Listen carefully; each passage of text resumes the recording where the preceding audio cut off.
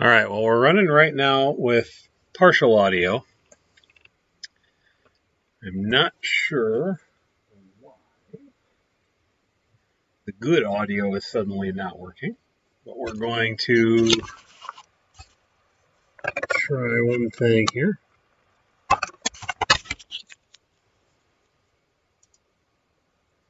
Talk about a case of the Mondays, right?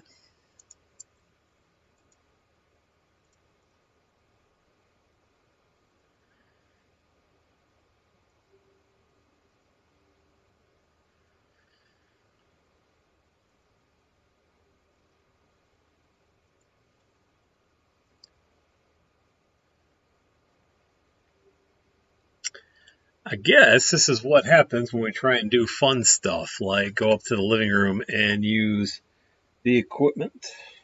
It's not muted.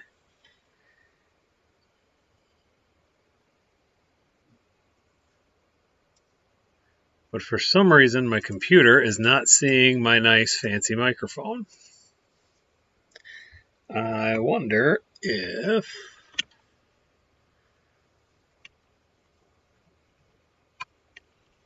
we do something like this.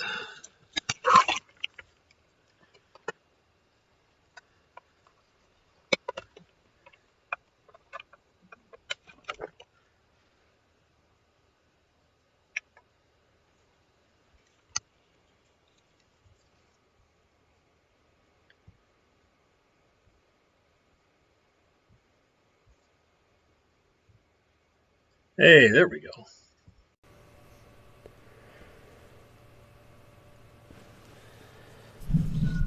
All right.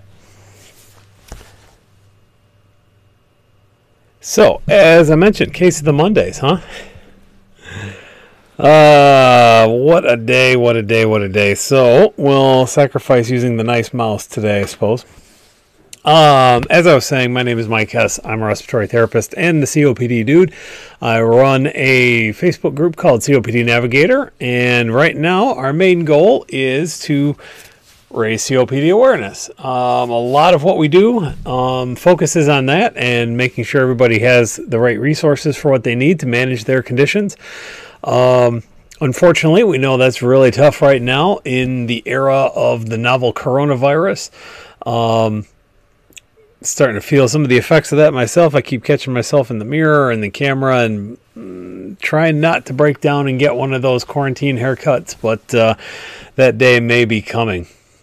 But in any event, been doing this every weekday at 4 p.m. Eastern Daylight Time, so that we can all get together and have a little bit of fun, have a little bit of learning, all that kind of stuff. This week, we're probably going to piggyback a little bit from last week. We've had a lot of fun last week with doing some lip sync for lungs action. We did harmonicas for health, and we'll definitely be doing that again on Wednesday. Thinking about doing that lip sync stuff again, thinking about actually a couple of different things.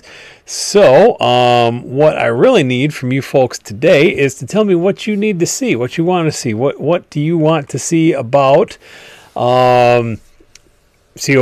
What do you want to know about how to manage your symptoms? What do you want to know about how to manage your condition? What do you want to know about being social? We know a lot in a lot of places, pulmonary rehabs and stuff like that are still locked down or not very available. And we need to try and there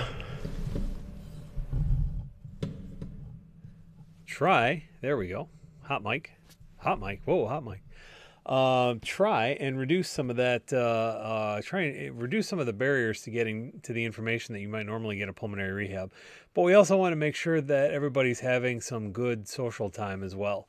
One of the key things that often goes overlooked in pulmonary rehab is the fact that it's a social environment. You've got people who are on the journey with you, walking the path with you, and you might not be having that right now because this is truly an uncertain time, and I'm hopeful that we are soon to come out on the other end of it, but it seems like every time we take a step forward, we end up maybe taking 2 steps back. So we'll see.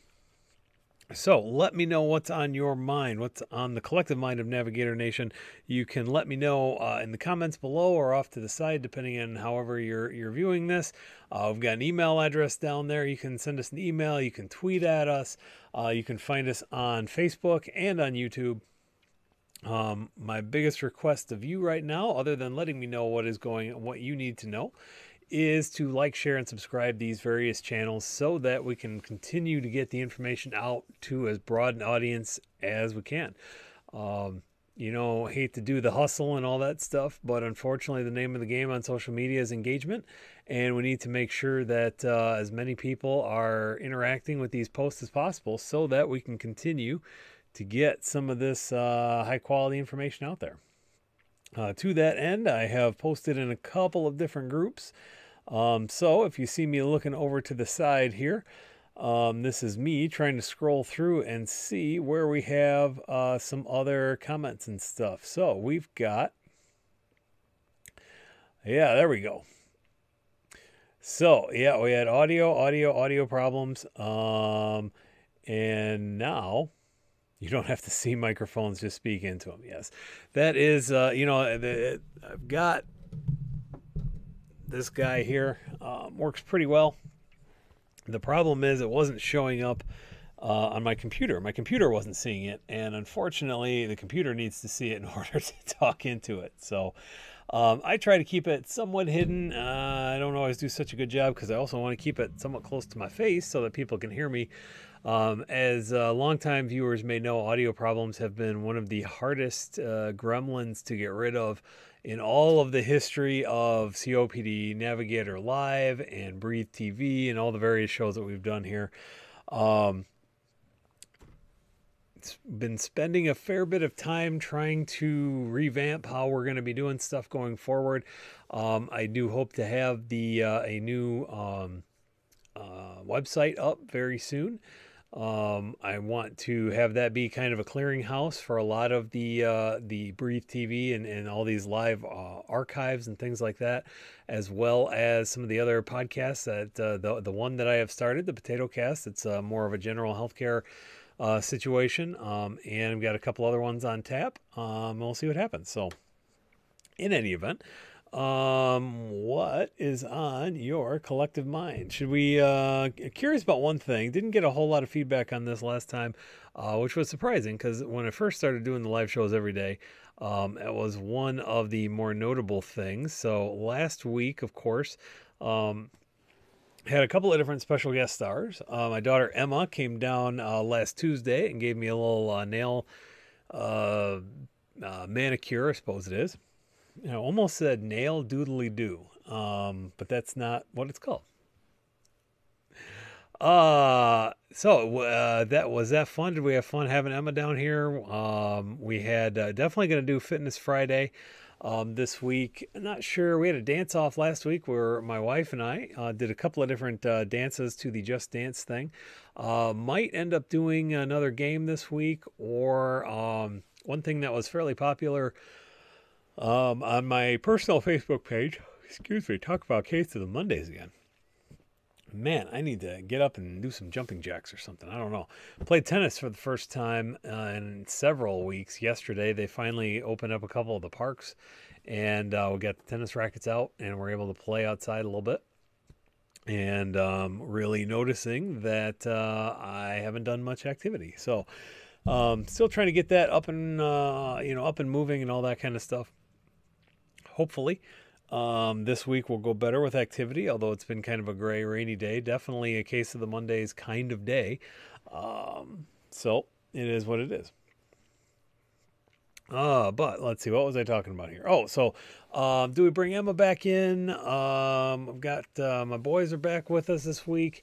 My sons, Joey and Tommy, they're around. We can maybe get some more guest action going. What is something fun that will entice you to share the video? Let me ask you that. Let me just get the shameless plugs out there, and we'll see what people have to say about that. It is unusual. It is odd. It's an odd feeling to sell like that. So I'm just not a natural at it yet. Hopefully I don't really want to be natural at it, but might come to that point. You never know. Healthcare is in a very tricky time right now, and that is it's a big part of the reason why, as much as coronavirus and everything else is taking the public eye right now, and as worried and frightened and upset and frustrated and every other negative emotion that many of us in healthcare and in the COPD community and everywhere else are feeling right now, we do have to remember that this is a fantastic opportunity for us to have a bigger say. What I mean by that is we're going to start writing, in the next 3 to 6 months, we're going to start writing the story of COVID-19. Technically, that's the disease that comes from this novel coronavirus, but it's whatever we want to call it. It's like that, it's like the whole thing with Kleenex. We know that not every facial tissue is Kleenex, but we all call it Kleenex, right? Or Band-Aids or whatever. Kool-Aid. We know that the stories of this pandemic are going to start being written soon. And we know that there are a lot of lessons to be learned. But as I talked about in the last episode of my Potato Cast podcast, which if I was hustling properly, I would drop a link in the comments. But find it on Spotify, Google Podcasts, all that stuff. Just search for Potato Cast and look for the cat talking into a microphone. We need to learn the right lessons from this pandemic, and that's one of the things that I'm not even sure I know what the right lessons are. Of course, we all have our thoughts about how healthcare should work. We all have our thoughts about how healthcare delivery should work, how we should pay for it, all that stuff. And I'm by no means saying that mine are absolutely right or anybody else is absolutely wrong, anything like that. But what we know is we have a very inefficient system. And we know that because COPD is kind of the poster child for that.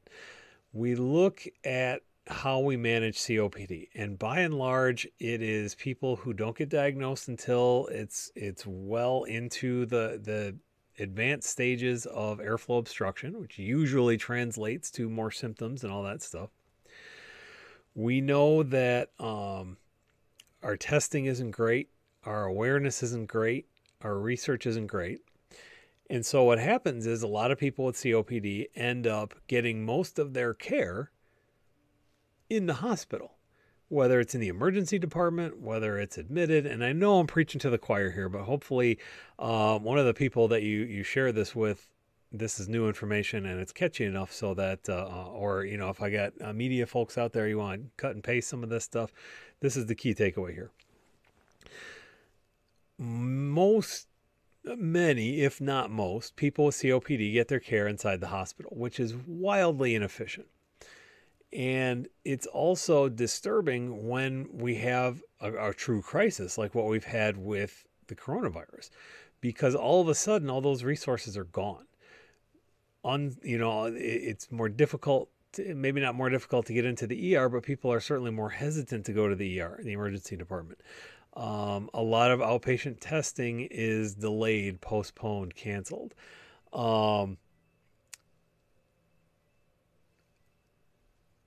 So many different things.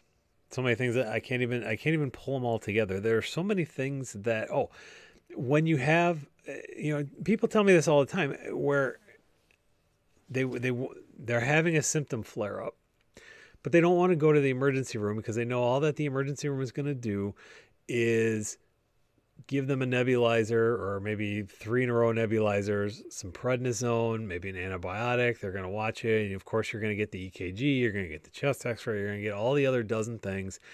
And really, at the end of the day, the only thing that's going to happen is the same stuff you could do at home. But because antibiotics and steroids and all that stuff are, they're controlled, you have to have a prescription, and you have to be very careful about all that stuff. Because those are treated like that, people don't want to go to the emergency room because they figure, why am I going to expose myself to people being sick when I can just do this stuff at home?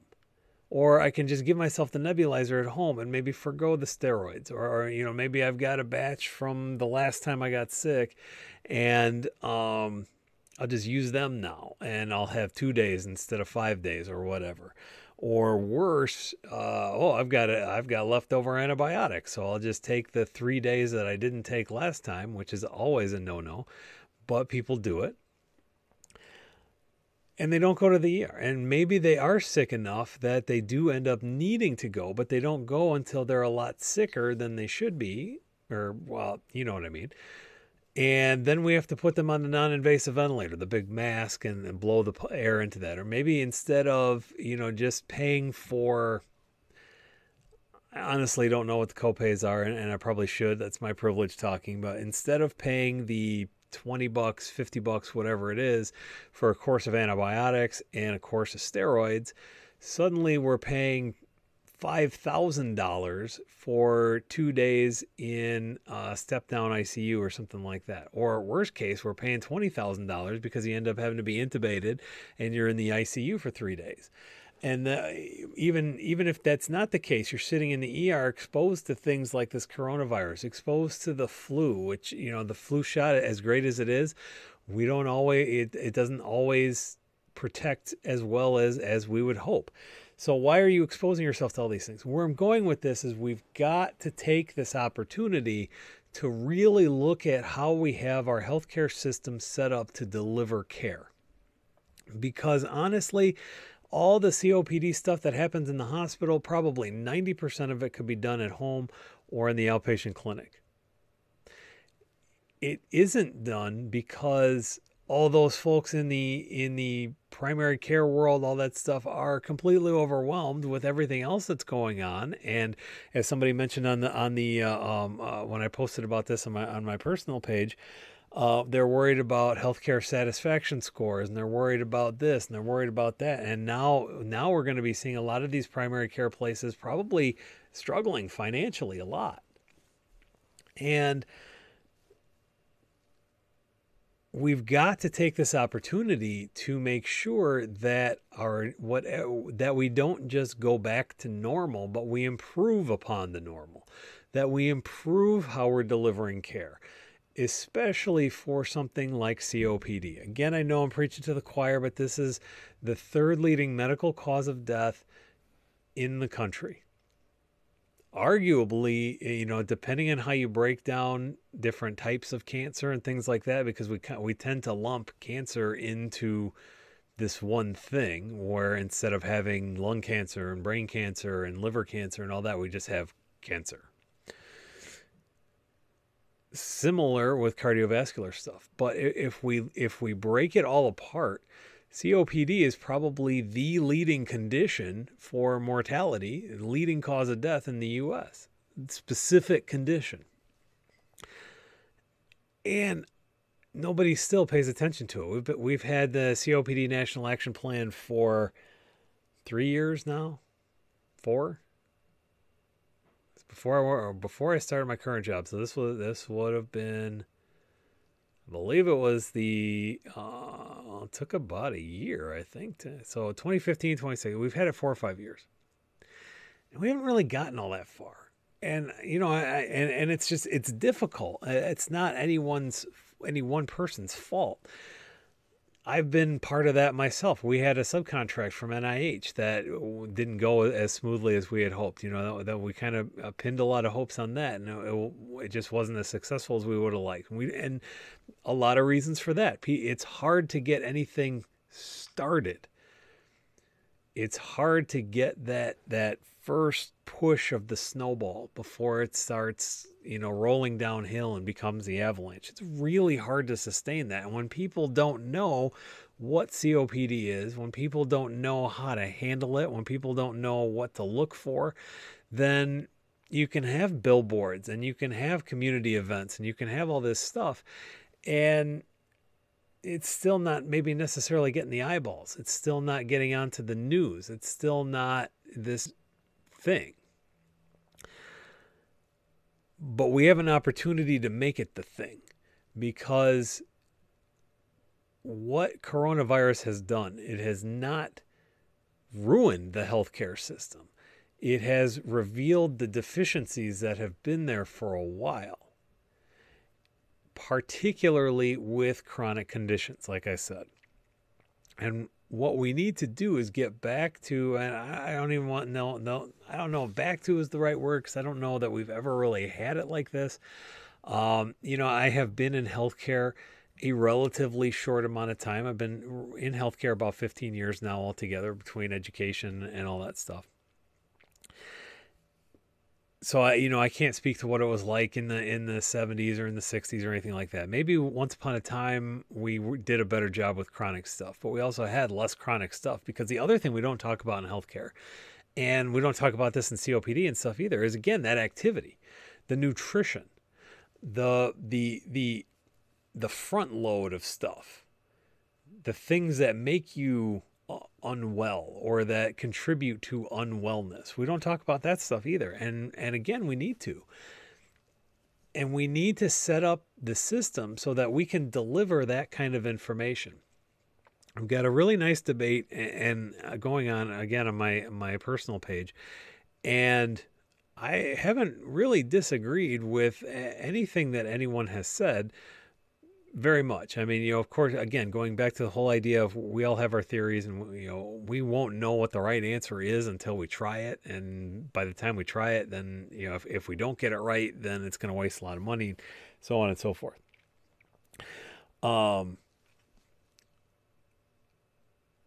The very good points that have been brought up is we have this idea in healthcare about what we tend to call frequent flyers, which is not a very nice word. It's something that I've been guilty of using back in the early bits of my career, and I've realized why that's not the best way to go about it, because by and large, people don't like spending time in the emergency department or in the hospital.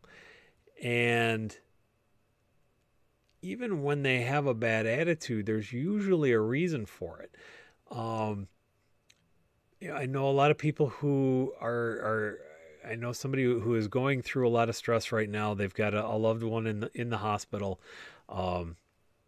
Still unclear whether it's COVID related or not. And they were telling me that, they've been really struggling with eating. We'll go back to nutrition and stuff. And they just want to eat a lot, and they want to eat what they want. They don't want to follow the rules of being on a diet or healthy eating and things like that. And if you get into the psychology of it, it's because that's something that you can control. You can control what you eat. And again, you can get into the psychology of like eating disorders and stuff too. Usually they come from some kind of trauma or stressor or something like that, because you may not be able to control your COPD symptoms very well. You may not be able to control your loved one's situation in a hospital or wherever they're at, and it's stressing you out because one of the worst things for humans is to not have that control. And so you find something that you can control. You can control your diet. You can control all your vices, cigarette smoking, all these things. You can control those things. You may want to, you may tell yourself, well, I'll quit next week, or I'll eat better next week, or I'll exercise more next week. I've told myself that a lot. But you can control that. And so the idea that you can control it with something that is soothing, like a security blanket, is very powerful. And a lot of times, because when you go into the hospital, you lose a lot of your control, your personal autonomy, your agency, all that sort of thing, you lose that control. Doctors are telling you what to do. Nurses telling you what to do. Respiratory therapists telling you what to do. All these, you're on schedules. You go here at this place. We're going to take you down to CT at this time. You're going to have a meal at this time. You need to get up and move around, or blow on your acapella or whatever at this time. You lose that control. And sometimes the thing that gets you control is the fact that because our system is rigged for certain things, that you have to be satisfied. You have to be happy. And so maybe you yell at the person who's taking care of you, or you have a bad attitude because that's something that you can control. And it's unpleasant. I've been on the receiving end of that many a time as a healthcare provider. But if we understand that, if we understand what's going on, it can make it a little bit easier for us to at least deal with it, or to really figure out what the problem is. My wife is very fond of the saying, seek first to understand, and that is really critically important. That's what we need to do as healthcare providers, is to first change our mindsets and realize that we don't need to just eliminate the frequent flyer. We have to figure out what makes them a frequent flyer in the first place. We have to realize that social determinants of health really are a thing. We have to realize that structural biases in our healthcare system, in our economic system, all these places really are still a thing. We have to, we again may not necessarily agree on all of the results and all of the way forward, but we can't even start to discuss that until we at least come to terms with the idea that these things exist, right? And it's difficult because we want to deny that they exist. We want to know, we want to think that we're better people. I want to think I'm a better person. I'm not. We all have weaknesses. We all have struggles. We want to believe that we are better than the bad things. And so we really have to wrap our minds around the fact that and this leads me to another, and I know this is turning into a rant, and I'm sorry if I've lost the entire audience. I'm sorry, we'll just throw this one in the garbage and try again tomorrow. But I'm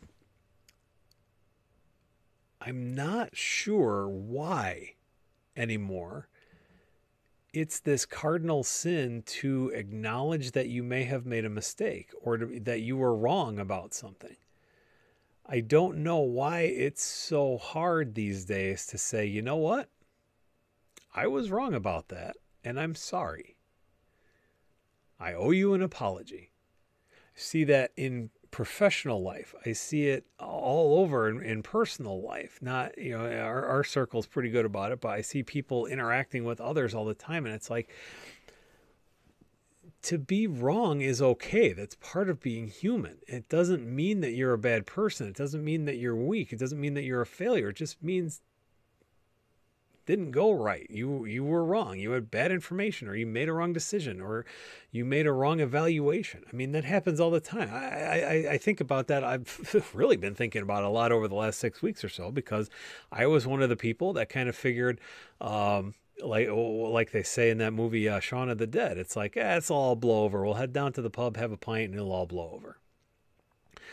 But this bugger has really affected a lot of the economy, or a lot of society. Now, obviously, the economy, and a lot of those effects are still to be seen.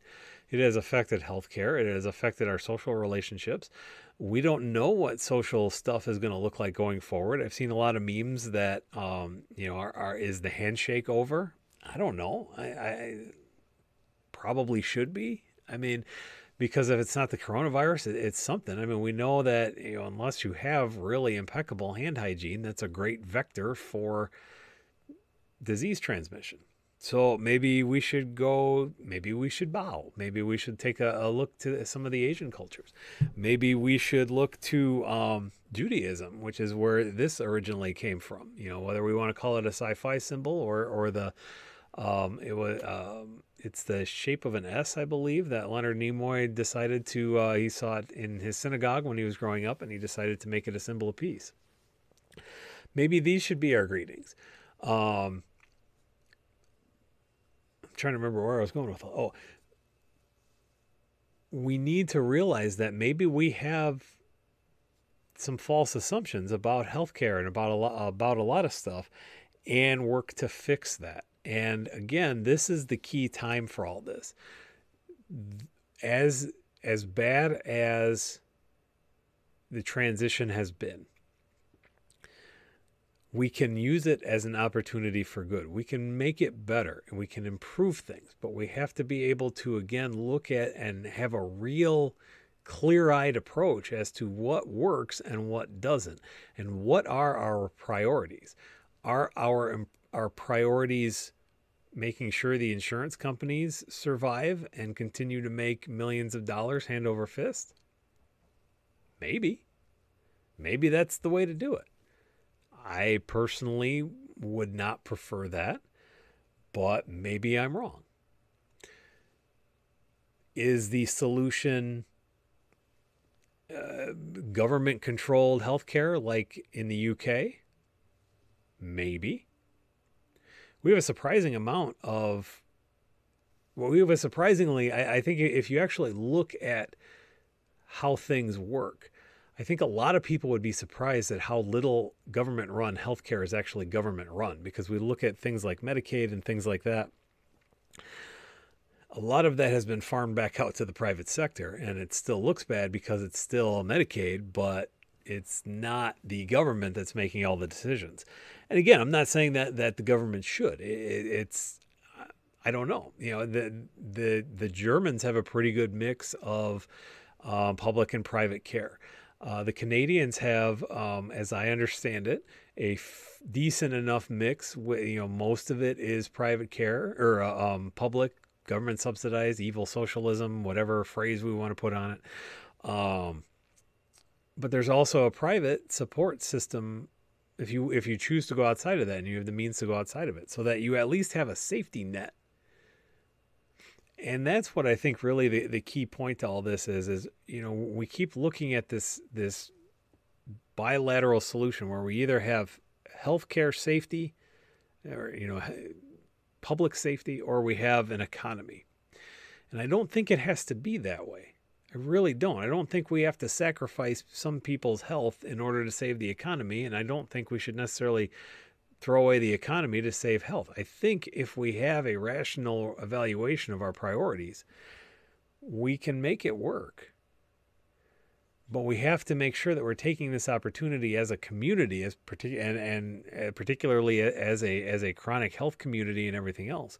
We have to have that single powerful voice to get out there and say these things. And we have to be ready for it. So, that went on a little bit longer than I thought. Let's see if I've actually got anybody still with me. So, Joe Morrison, who is one of those people who actually is having some success in his awareness stuff, and I know hopefully he can build on that with another round of NIH stuff. Says that failure is a key component to success. Absolutely. And anybody who knows me well knows that I tend to think and speak in pop culture references. Usually sci-fi, sometimes action, comedy, or comic book kind of stuff, and some comedies. And one of those lines that has always stuck with me from Batman Begins, it says, "Why do we fall?" Bruce Wayne is falling down the well, and he's got all bats all over the place, and he's scared. And his dad eventually comes down with the line and pulls him up. He says, "Why do we fall? So that we can learn to pick ourselves up again." But somehow we've gotten to this point where falling means that you're done, you're a loser, you're a failure. And and this may seem like an inspirational talk, but this is critical for actually healthcare provision too, because this is why so many people still smoke. Because as clinicians, whether it's we don't have time or we don't have the background, whatever it is, we look at, we see, oh, you're a smoker? Well, why don't you just quit? Oh, you're overweight? Why don't you just eat less and move more? Oh, you're this? Well, why don't you just? It's never just. It's again, it's the thing you can control. It's your safety blanket. It's your security blanket. It's your habit. It's your ritual. It's your identity. It's your social circle. It's all of these things. And sometimes if we've gotten to the point where if you fail in an attempt to quit smoking, to lose weight, to start new habits, then you are just a failure. It's not that you went down a dead end of a maze. It's that, well, now I'm a failure. Now there's something wrong with me. So now I need something else. Now I need to either just give up and keep doing the thing, or I need to get a medication for it, or I need counseling, or and again, all of these things can be entirely appropriate in the right settings. But if we just went back a couple of steps and said, okay, so you failed this time, let's look at why. Let's look at how. What can we do different in another attempt? Again, we go back to the maze analogy. If you go down one thing in a maze and you hit the dead end, do you just stop there? I mean, I guess, if you're doing the maze on a placemat at a restaurant, remember when we could go to restaurants?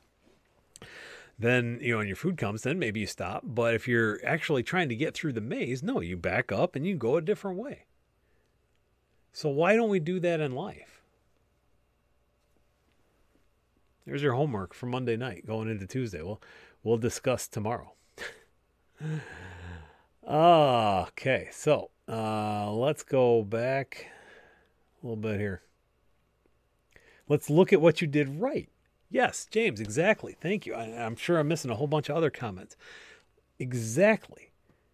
It doesn't have to be the focus doesn't have to be on the failure. And I know, James. I know that's what I'm saying. That's why I actually loved the discussion today. I haven't really had a chance to actually discuss, but I've really enjoyed the interactions, because while I know that, and not to throw you under the bus, I know you and I have had our differences about how healthcare should be structured. This particular discussion, we all agree. And again, this is the beautiful thing, is we can have those respectful discussions about how do we implement where we want to get to. And the truth of the matter is probably somewhere in between. We'll go with another pop culture reference. Star Trek VI, Kirk and Spock, two of my favorite characters of all time. Although I have to admit, I've been leaning a little bit more Picard these days, been sharing the Next Generation with my kids while they've been trying to teach some of those lessons and all that. Spock is very logical, very stoic, very serious, and all that stuff. And Kirk, I think he says something about he always goes where angels fear to tread, and reality is somewhere in the middle. Buddhism teaches us this too. One of the most interesting classes I took was one of those general ed blow-off classes for my bachelor's degree. Was a Buddhism class, and the one of the core tenets of Buddhism is to find the middle way. You don't want to be, just completely deny yourself everything like many those kind of religious orders do. But you also don't want to be decadent and debaucherous. It's the middle, because neither one of those is sustainable. But what is sustainable is the balance. You may have some tension and you may lean back and forth a little bit, but this is going to be a sustainable path. If you have the debauchery, then you're going to get hypertension and liver failure and everything else. And if you're the aesthetic, that's just kind of going against human nature. But if you can find that balance, then you're good to go. So if we can continue to remove some of the polarization in our politics, in our healthcare discussions, all of these things, and because it doesn't have to be right or wrong. And again, it's human nature to get passionate and worked up and all this stuff. Obviously, I've been unwinding for about 40 minutes here. I didn't have any of this stuff planned. I didn't really have a whole lot to talk about anyway. I thought we were going to have a lot to talk about, what songs I was going to sing later in the week or what color my nails were going to be. But this is important stuff. If we can get to the idea where it's not that I have to be right and I have to convince you of my rightness, but that I am partly right, you are partly right. Let's look at those things that make each other right. And then let's also look at why we think those other things are wrong and see where that common ground is and see what we can form together, because that's where it's going to be. And I know, again, this is kind of turning into this whole happy, gotta be together thing. And that doesn't seem realistic in this in this day and age, but hope springs eternal. That's where we've got to be. This whole thing started again with, we have to get this message out to more people, especially in healthcare, especially in a group like COPD community that has been underrepresented for a very long time. Got to get that seat at the table. Let's look at what the patient did right up to feeling to the point that they failed and build on that exactly. The important part is absolutely we keep discussing this stuff. We keep discussing it, and we keep being mindful that none, the I am not just healthcare Mike, believe it or not. I know a lot of people probably think that I eat, sleep, breathe, respiratory, and that's the only language I speak, and sometimes even the family thinks that. But there's more to it than me. There's more to it than sure I'm sure I could be described as bleeding heart, liberal, feel good, touchy feely, hippie guy. There's more to me than that. There's more to anybody than rugged individualist or granola mom or soccer mom or gun guy. I mean, everybody is the sum of all of their parts, and there's usually something we can figure out. Now, there are certainly things that may end up being incompatible, and that's okay too. There are times where people just end up being too much of a stressor, and again, that's okay too. You don't have to be friends with everybody, but we do at least have to, if we're going to be stuck in things together, if we're going to be trying to find solutions, we at least have to try to find that middle ground. All right, so now again, that was pretty solid unwinding of a half hour there. I'm gonna see about scrolling back up maybe. So, Rachel says, miss my pulmonary rehab peeps, even the RT who rubs me the wrong way. Hey, again, not everybody is going to get along. Not everybody is going to, I mean, maybe someday, if we get to that whole Star Trek future, maybe we do all get along and sing Kumbaya and all that stuff. Maybe we do get to that point. I don't think that's really human nature. We're always going to have people that rub us the wrong way.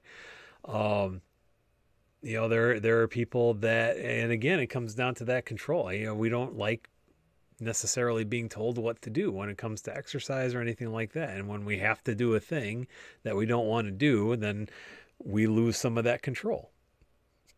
So don't need to apologize for that at all. So hi, Andy. You're scrolling back there. Sorry about that. Kind of got on that tear and I guess I kind of had to spit it all out there. So, I'm also going to try and circle around to some of the other groups where I have posted the video today and see if, you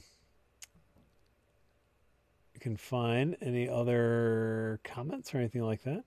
Doesn't look like a whole lot going on, so that's probably not the worst thing. Of course, that also may mean that I just lost everybody while I was on the tear there. So James says, I will probably start a storm here, but at some point we have to get patients to understand the importance of taking steps to take care of themselves and have some ownership and accountability in their care. They have to first want to do it, ask the right questions, and accept the education. There really is a lot of psychology in healthcare. And I suppose it might start a storm. Wow, it sounded really, really northern there for a minute. It could start a storm, but again, I may not have used those exact words, but that concept is 100% right. My job as a clinician, and I'm very upfront with people about this, whether it's smoking cessation, whether it's using their inhalers or whatever therapy it is, the same thing with pulmonary rehab, all that stuff. I can give the tools. I can teach you how to use the tools. I can show you how to use the tools. I can help you to a degree use the tools. I can give you the understanding. I can give you the reminders. I can do all of that stuff. But pop culture reference number 3. There's a difference between knowing the path and walking the path. 10 points to whoever knows that reference. There's a difference between knowing the path and walking the path. My job as a clinician is to give you the tools to walk the path and to hopefully give you the motivation to do that, to walk to know the path. I tell you how to know the path, and hopefully give you the motivation to walk the path. But the goal or the motivation has to end up being internal. Again, kind of the whole middle way thing. External motivation is rarely sustainable, because as soon as you stop seeing me or whatever clinician, you lose that motivation. And again, we're never going to be able to escape the system where you can't come and see me once a week. Often might not be able to see me once a month. So that motivation has to come from within. Now, what we can do as clinicians is to work with the person to find that motivation.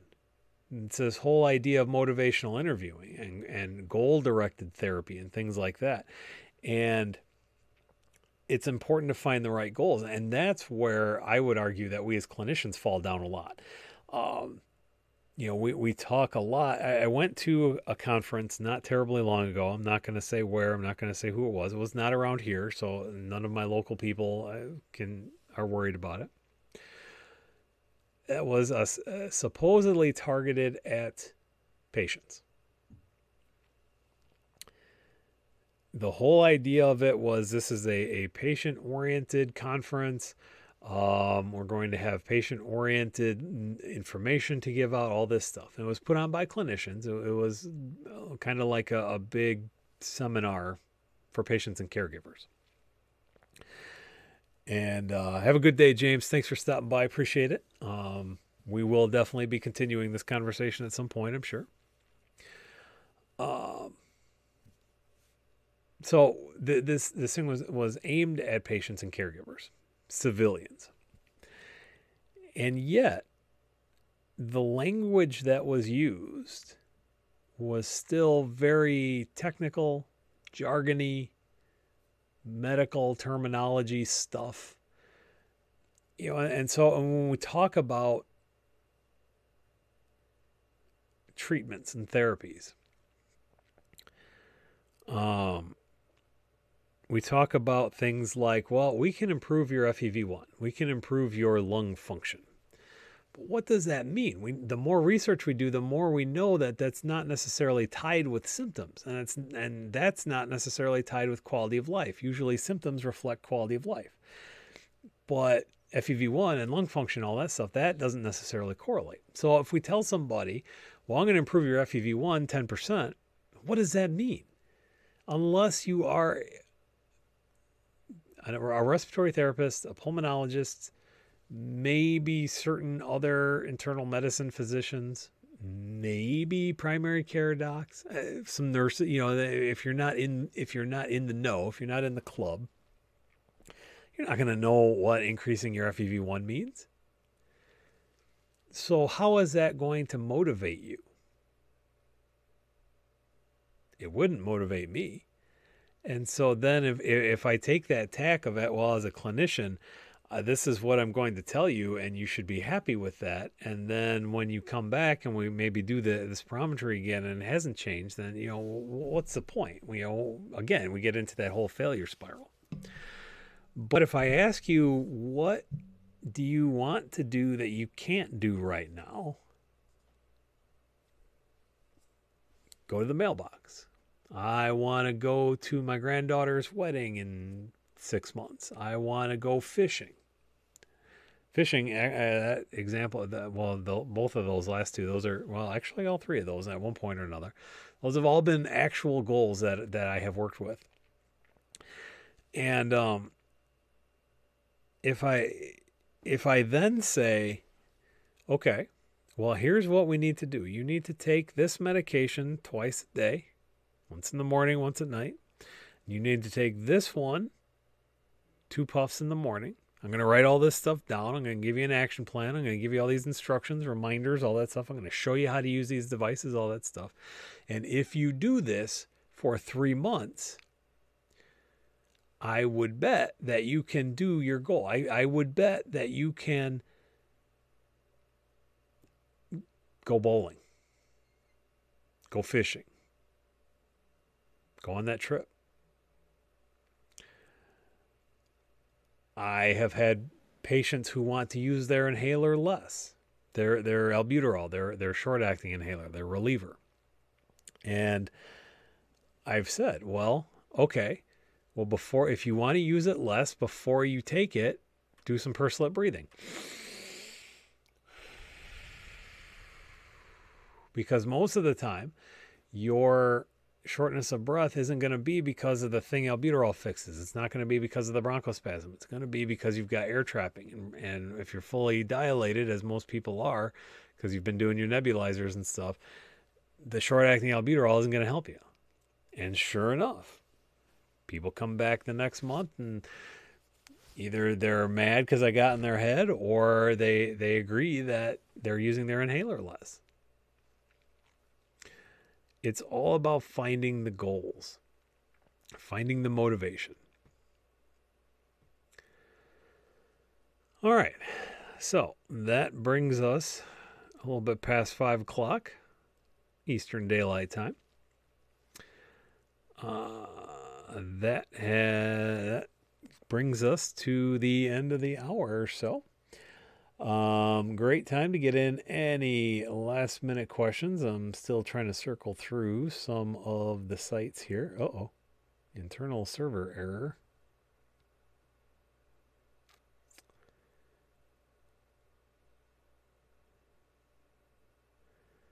All right, so I lost some of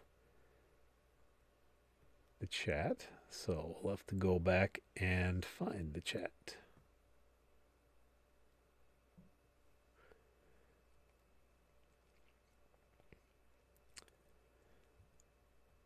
So while I am doing this stuff, and hey, 9 viewers right now. Thank you for sticking with it. Or showing up just in time for the end of my rant. It's hard to say. While I'm doing this, again, I would encourage everybody to like and share and subscribe and get all this stuff information. This is really important stuff. Obviously, I think so. Thank you, Joe. Apparently very important to Joe also. Great presentation, he says. I mean, I can go on about this stuff all day long. I mean, this is, obviously I'm passionate about it. Again, I want to, it comes back to the whole motivation thing. If this is what I can do to get people motivated to, again, take the next step and to do emails and letters and all that stuff. We've got virtual advocacy stuff coming up all the time.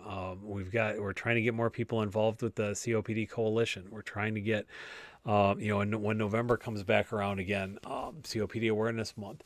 We always need, and then again, this is coming up on the time where we're going to need to sit at that table and say, this is what we need for, everybody's talking about lung stuff. COVID-19 is a lung disease. COVID-19 is probably going to have long-term lung follow-ups. It's a thing that we've noticed with a lot of those patients. This is probably going to lead to long-term health problems, long-term lung health problems. It's time to look at lung disease more seriously, including COPD. And so how do we do that? So this is a great time to do that.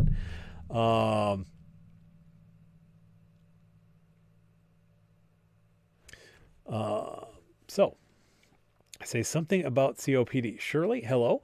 Thank you for joining in. If you've got a question, we've got lots of stuff available.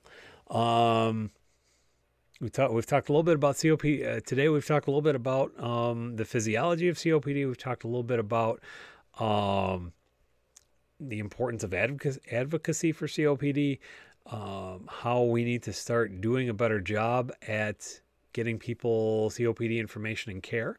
If you have a little bit more specific question, that would be fantastic, and I would be happy to answer that for you. If you want to think about it, we'll definitely be back tomorrow at 4 p.m. And Joe, doing another Right to Breathe webinar at 4:30 or 7. We got to coordinate with that a little bit more. So what that means I will go on at 3:30 so that we can lead into Right to Breathe. And I keep forgetting when those are, which week those are. So, but we'll definitely, Joe's going to send me an invite. We will drop that on the COPD Navigator page. And for those of you who don't know, Joe's Right to Breathe Foundation has done great work at the very least in the Northeast, but I believe all around the country, using racing events, drag racing events to raise awareness for COPD stuff. Um, and also lately, they've been doing a lot of um, online events like we're doing here, and some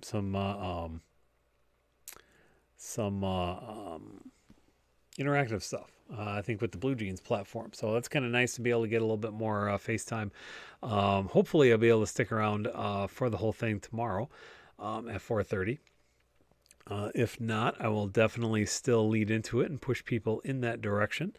And by the same token, Joe, if you could let people know, we'll go on at 3:30, and we'll be doing this all week. Tomorrow, don't have quite a topic yet. Wednesday, we will be going back to the harmonica. Um, for those who didn't make it last week, the harmonica is a great tool to help with some lung health. And again, once we get into more social, physical time, we can get a little bit. It's a great fun group activity. So we'll do a little bit more of that on Wednesday. We'll have another harmonica show. Later on in the week, we'll see what happens. We'll put some polls out and see what people are interested in, what people might like to hear or see. Kim, thank you for checking in. Appreciate you stopping by, and glad you found it interesting. Again, I get passionate about this stuff, and I know I got kind of wound up today, but that is what it is. It's a show for everyone. No worries, Joe. I could probably intuit out the situation at some point, but so 4:30 or 7 from John. We'll definitely try and get one of those in. See what else is going around on the old homestead, and so on and so forth. Let's see. Just gonna go around the horn one more time and see if share the COPD Navigator video feed on you. Thank you very much, Joe. Appreciate that. Like I said, anybody who's willing to like, share, and subscribe would be very much appreciated and very helpful in me trying to reach my goal of getting everybody involved in COPD advocacy and being an effective advocate for the community. So with that said, I think that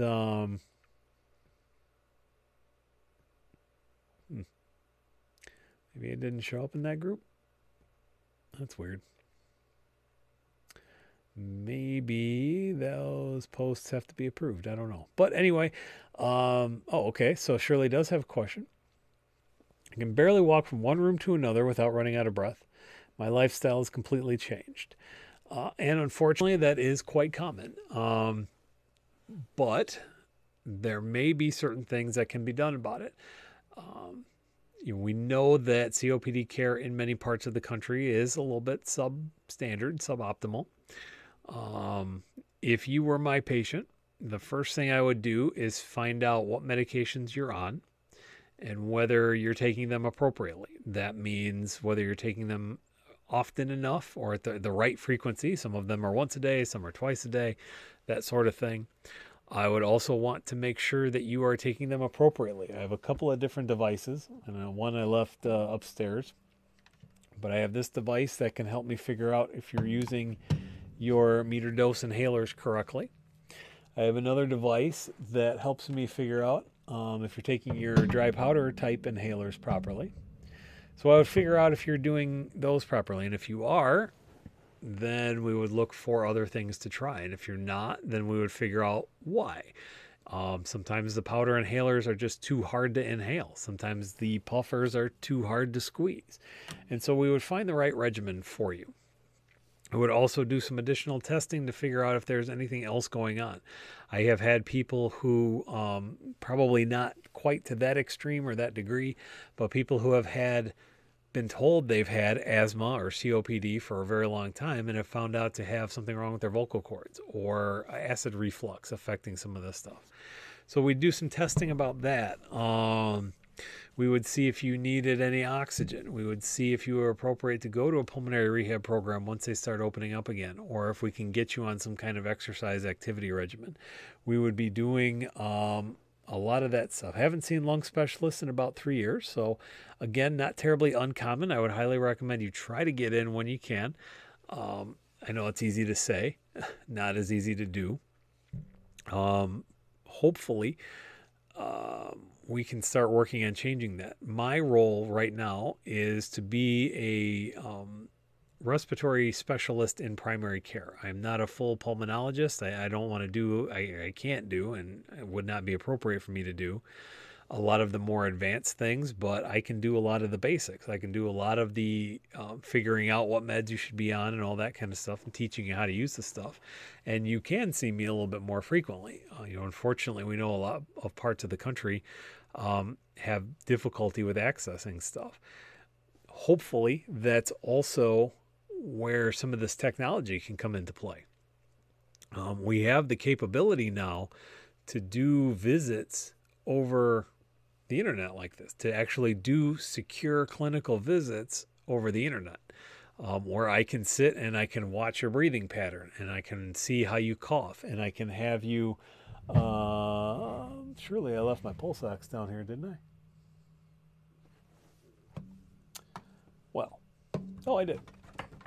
I can have you, we'd be able to answer if you needed to be on oxygen, because I could have you put on a pulse ox, get your oxygen level.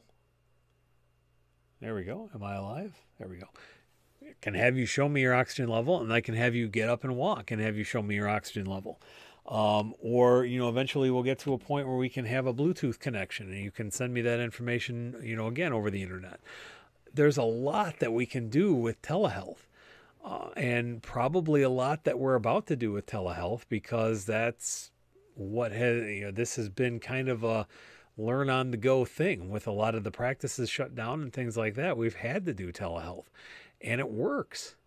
It really can be efficient. Like I said, I've had this Facebook group for 6 years now, and again, I'm biased and I recognize that, but I truly believe that we have made a difference in a lot of people's lives, because we've had a good mix of some clinical information to avoid the disinformation or misinformation or misunderstandings that can go out there.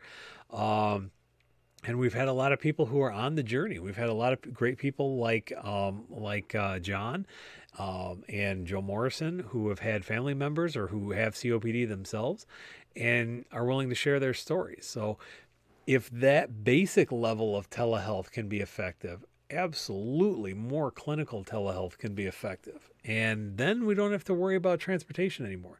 I have a boatload of people who have trouble getting to appointments because they can't catch the bus, or they didn't call soon enough to get their Medicaid provided transportation. Or they had their ride cancel on them. They had a family member who had to work suddenly or whatever, and they can't get to their appointment. And so then that's more time that's lost. But if we had a effective telehealth integration, we could fix that. We could still service that population. So, yeah. So if you were my patient, those are the things that I would start with, and then I would see you about once a month or so until we had you locked in on a program. So you mentioned that you need to be on oxygen. You're sure of that? Okay. So then the biggest next step for you is going to be contacting a pulmonary specialist, a pulmonologist. Let's see if I can pop in real quick to see. I just reloaded the page because, the chat. Well, I got to look at your profile here. So let's see where you might be located.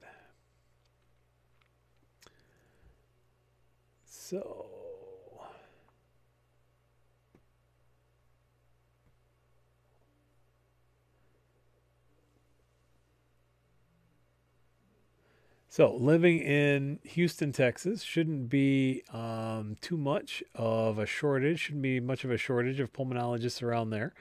I know San Antonio, I'm a little bit more familiar with, but I can really point you in the right direction in San Antonio. But well, I guess most of the docs I know there work for the VA. But Houston's got a lot of good pulmonary docs.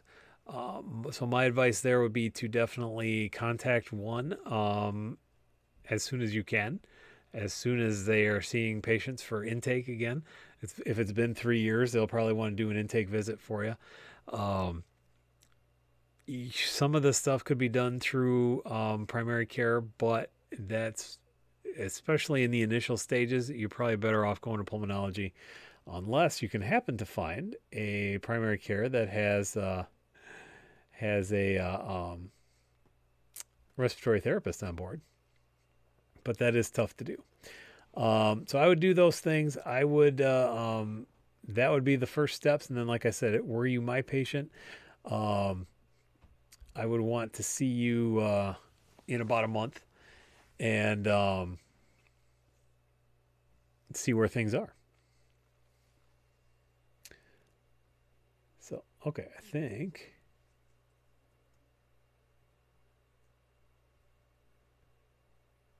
Cool. So I hope that answers your question to a degree. And I hope that that kind of accommodates the whole thing about saying something about COPD. Hopefully that points you a little bit in the right direction. It's difficult to, at first, and it's particularly difficult at first to kind of lock in on the right therapy. That's why we got to have that kind of follow up. The way mine usually works is I have you follow up monthly until we get you in a good plan, and then we go either 3 months or 6 months, just depending on how stable things are. So, yeah, that's what I would do. Need one close to me because my lung specialist who works in the office dismissed me because I didn't come in because of the coronavirus. Wow. That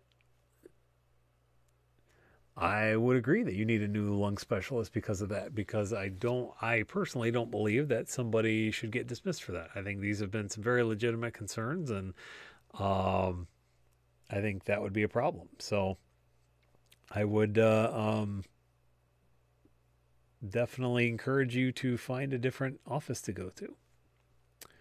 So, and hello, Rose. Hello, Rose. I see you checking in just about the same time there. So glad to see you were able to make it in a little bit today. We are coming up on 20 past 5 o'clock, and for today, that means we're going to start wrapping things up here. So I do appreciate everybody spending some time with me on the Monday here. Hopefully you didn't have too bad of a case of the Mondays. Mine are feeling a bit better now, I will say. Had a bit of that going on earlier, but hopefully we can get that fixed up. Again, we're looking at tomorrow. We'll be on at 3:30 so that we can lead into Joe Morrison's Right to Breathe webinar, and we'll have some more information about that on the COPD Navigator Facebook page. If you're not already a member of our group, I encourage you to join there, and also follow us on YouTube. Like, share, and subscribe if you prefer that over Facebook. Any of these things are going to help us get the word out about what we're doing and try to help connect more people with the information they need. So until tomorrow, folks, I hope that you stay safe, that you stay strong, and that you stay home. And I hope that you keep breathing lightly, and it'll be a good day. So until then, until tomorrow, my name is Mike Hess. This has been COPD Navigator House Call, and we'll see you tomorrow. Take care, folks.